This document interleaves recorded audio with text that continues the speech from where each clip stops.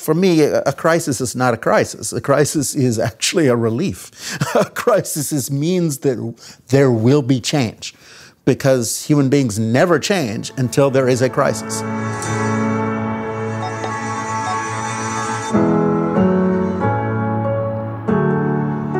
The fourth is freedom from fear.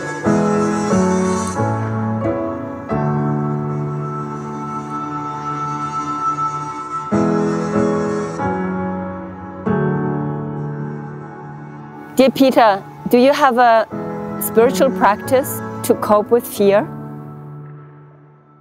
The creation of any work of art is an act of spiritual practice. It's not a lonely path, it's a path with people. And of course, what we're always doing as artists is creating what's not here yet, which is about prophecy, which is about seeing what needs to be here and then inviting it to appear or helping it to appear. And so in that sense, it is a life practice.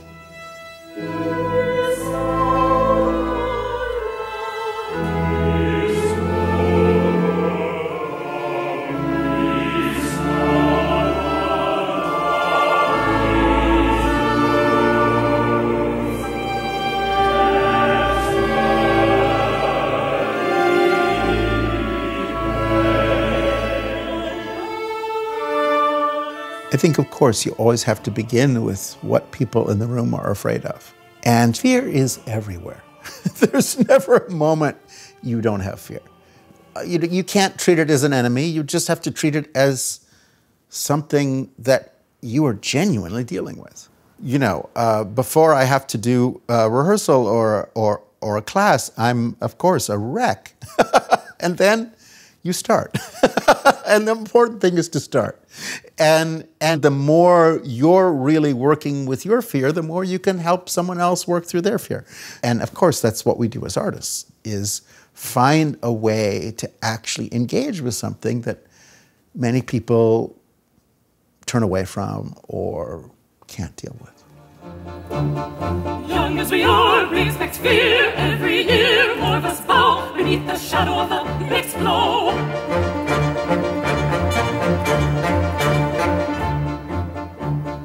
Down on all fours, our grandfather swore abuse as if by choice. A humble flesh kisses the lash, kisses the lash, kisses the lash, kisses the lash, kisses the lash. What the performing arts are about is this sense that you are right inside the crisis, not at a distance. And the only way we will ever find a solution is if the problem itself is the solution. The solution has to come from the people who are killing each other, not from anyone else. And it can't be imposed by, you know, an occupying army.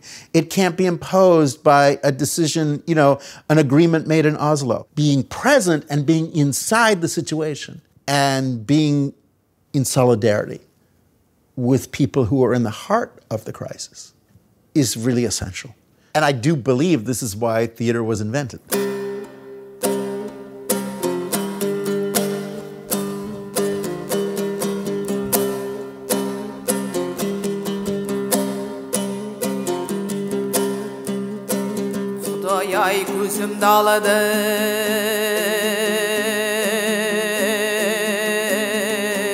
For me, it's too late in the history of the world to do things that don't need to be done.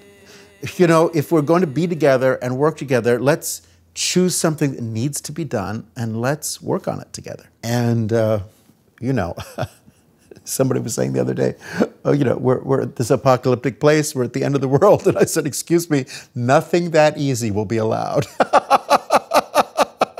The world will not end, it will continue. And that's the point.